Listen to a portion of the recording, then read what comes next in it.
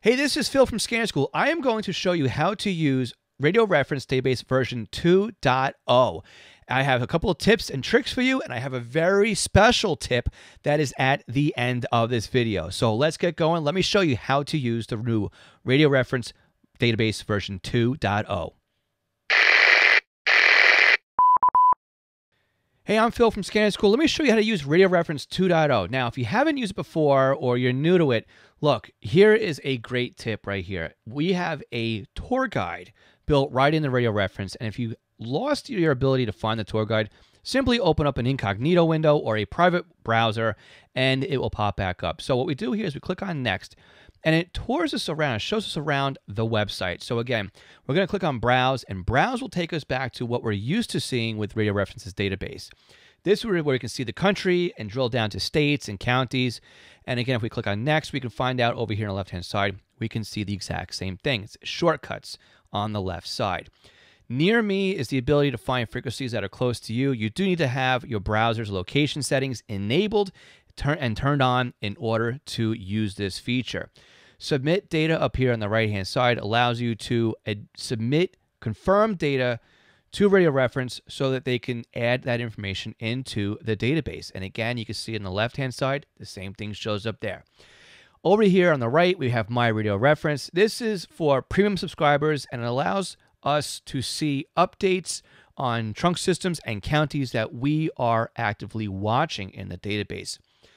Many people seem to gravitate to this search window right here. I've done a lot of tutoring sessions, and I do some consulting, and this is where people seem to jump right into. This is a great way to find things quickly, but again, I prefer using the browse feature up here on the corner. Now, again, we can also find some queries down here. We'll go into these in a little bit. We won't spend time on them now. And even some reports. Again, we'll show you some reports later in this video. Miscellaneous down here at the bottom, we have our glossary. We have our link to our database hand guide and also the API. Again, we'll look at that in a little bit. So now the tour is done. So what ends up happening is the first thing we want to do to go back to what we're used to using is click on the browse button. And again, when we come back into the country view, look at this. We have another tour guide up here in the right-hand corner, which again means we are going to click on our country up here. Now, again, I'm in the United States. We're going to click on that. One of the things I want to show you right away, though, is this little hamburger menu up here in the right-hand corner. And this is where a lot of other links and features are going to be tucked away. So don't forget to investigate this little button up here, right? Right now, we can see this is just nationwide frequencies. And again, we can see down here at the bottom, this will also take us to our nationwide frequencies as well. So let's go back. Let's go back to our country view here. And what we can see underneath is we have the ability to search by city and location. We can quickly browse by state if we don't want to use the GUI up here. We can again browse by metro area. And of course, we can just browse by zip code. So let's drill down into a state. So when we click on our state here, I'm going to go to New York. And again, we can start to see a lot of the same familiarity that we're used to with the version 1 of the database. We have a map of our state. And as we hover over each county, we can see the county name.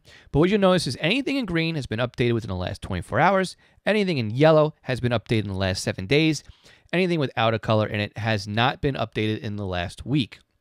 Over here on the right, though, this is a very important menu. We're going to see this menu carry over as we start drilling down the state here.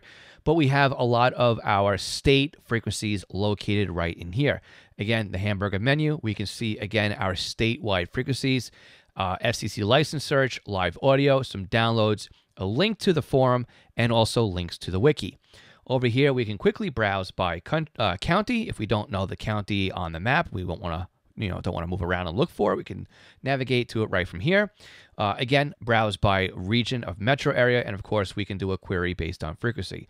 So again, if we wanted to, like, say, click on New York State Police here, it would take us right to a very familiar link or very familiar layout that we are used to in the old Radio Reference. So let's back up one and let's go into the county. Now, again, when we drop down to the county, we are greeted with another tour guide. Now, this tour guide is going to walk us through the county settings. So again, what we have different over here, again, we have our little hamburger menu. We also have this very important menu over here to the right-hand side, which we'll look at in a couple minutes here in the video. Over here, again, we have our filter settings, and we have another hamburger menu. So again, the left-hand side is our map, but the right-hand side, very important. This will shortcut us down to where some of the subcategories are. But one thing we had to do in the old version was scroll down to find all of our trunk systems. And as you can see, there's no trunk systems here. Where did they end up? Well, to make things easier, they are now located right here at the top of the entity list. Now, again, if we click on this, we can go right down to a dedicated page that just has our trunk systems. So let's go back to the conventional window here. Again, we can just use this to drop down to the separate sections of the conventional list.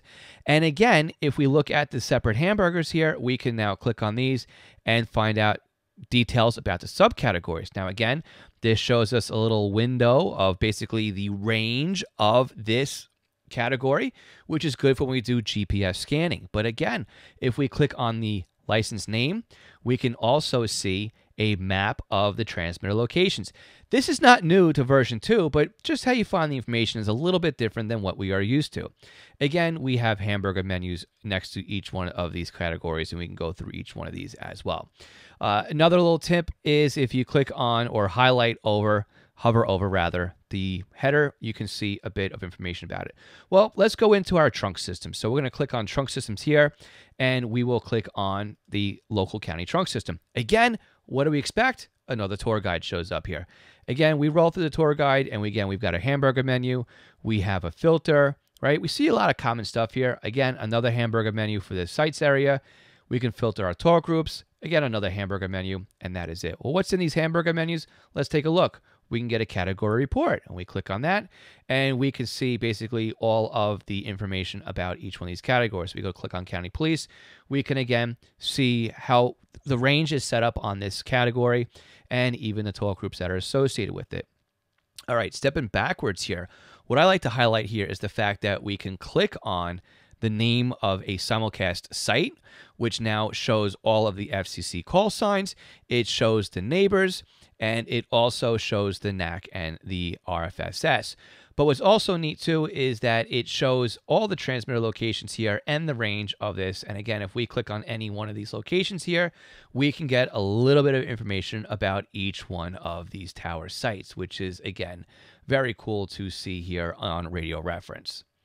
Now, what else is neat is if we come up here again to the hamburger menu and we click on downloads, we can get the typical CSV download files for the sites and frequencies of all the talk groups, a PDF, and even a DSD formatted site setup.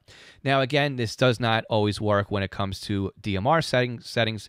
Again, let's look at a DMR system here. Let's see, we got One Voice Network. Again, if we were to look at the downloads for here, we do not have the DSD files here. And that was never something that was available on version 1. So as you can see, a lot of the functionality of the radio reference database is already in version 2. It's just where you find the data and how you get to it. It's just a little bit different. One thing I like to see is on the main database page is the fact that you can see the health of the database, like what's been going on here in the last 30 days, how many changes have been committed, how many new submissions have been opened, how many have been worked, and how many submissions are currently pending in the database. What else is cool too here is we have statistics about how many frequencies are loaded in, how many talk groups, how many encrypted frequencies, how many encrypted talk groups, how many trunk sites, and how many trunk systems. So remember before when we went to the submit button over here, this takes us to a page where we can submit information to the radio reference database. We also have a guidelines page that actually helps us and walks us through the best kinds of information to submit, so that it makes life easier for us database admins. But what you can find here too, on the left-hand side, we have shortcut links to a lot of this stuff. So if we just come into the radio reference database, we have shortcuts to the My Radio Reference page. We have shortcuts to submitting data. And we also have shortcuts to My Submissions, which I'm not going to click for now. We can also come in here and browse all data. Again, this browse all data, hey, doesn't that look just like this browse button up here?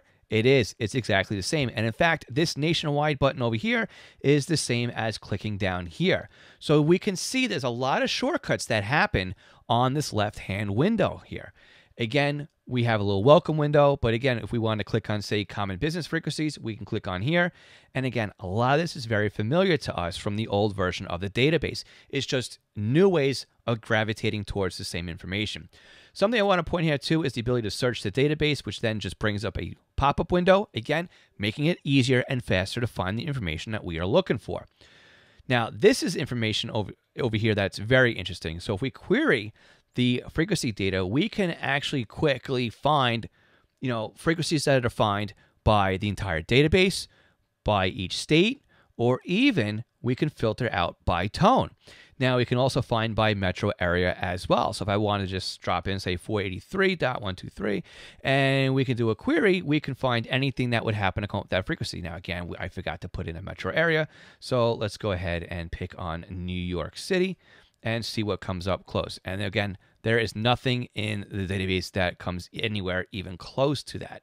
So let's try this. Let's try 156.0, and we'll query that. And again, we have some fireground channels and even some sanitation departments in here as well. So again, I already knew this frequency existed in here, but it shows you how well that works. Again, we want to find this on a entire database. We can look at querying the entire database, and we can also query just a particular state or even by a tone. Now, same holds true for a trunk system. If I know a trunk system's name, I can drop it in here. I can drop in a talk group, or I can drop in a hex code and query that and come right back to a, look at this. There's two trunk systems running the same system ID. That's fairly interesting. But if you would want to use this to say maybe there was an opening and you're picking up a control channel that you haven't been able to monitor otherwise, and you see the hex code, you can now find out if this is a new trunk system or something that is coming in over something like an opening. Now, you can also do an FCC search from the menu here on the left-hand side. And again, this is a nicer, cleaner way of querying data. Instead of going to the ULS section of the FCC website, you can put in your call sign, a licensee name, an FRN. We can find a frequency by state. We can find by metro area. Again, a proxy search. Again, this information has to be brought into into the radio reference database in order to be used, but it is very simple to find data from the FCC website in here. And of course, we can click on amateur radio. You can drop in a call sign and find information out as well. Make sure you subscribe to our YouTube channel and also like this video so that it keeps me motivated to make more videos. All right, reports is a cool thing to have down here too. It shows us basically how many frequencies are defined in the database, how many trunk systems and talk groups are in here. And of course, what I like about it too is we can actually find out how many different types of trunk systems with a particular flavor in here as well. If I want to find out any, XPT systems for DMR, I can click on that and we can get a full list of systems that are defined here. And it's not limited to just the United States. It's globally. It's the entire database. Again, if I want to find out any motor turbo sites, I can click on that and find them all in here as well. So it's a rather fun and quick way of pulling information out of the database. And of course, update reports will basically tell us which counties have been recently updated, which agencies, and also which trunk systems. Now, down at the very bottom, this is the least common used shortcuts, I guess you could call it. And again, the glossary will take us to the area of the wiki where we can find commonly used scanner radio terms. And the database admin handbook is great because it gives us a little bit of an interesting behind the scenes look as to what to expect in the database admin handbook, helps us create a better submission to radio reference. And finally, an API, which is useful if you are going to add the radio reference database into your own personal website or into any other types of applications that happen to be out there. So all in all, this is a very easy and quick guide on how to use the brand new Radio Reference database. I want to thank the team at Radio Reference for bringing these enhancements to the database. And I want to leave you with one final tip and trick that you can use here because this is something that is mind-blowing. So again, we're going to go to New York and we are going to click on the little hamburger menu and we are going to click on trunk systems. Down at the very bottom of the trunk system, we have deprecated systems. When I click on this, this shows all of the trunk systems that were in this state that are no longer in use. So if you want to look up some old information, that is how you do it. So again, if you like this video, make sure you subscribe. Make sure you check out our weekly podcast. And also, Thank you to all my Patreon supporters because it's you that helps keep these videos coming. Thanks again, and 73.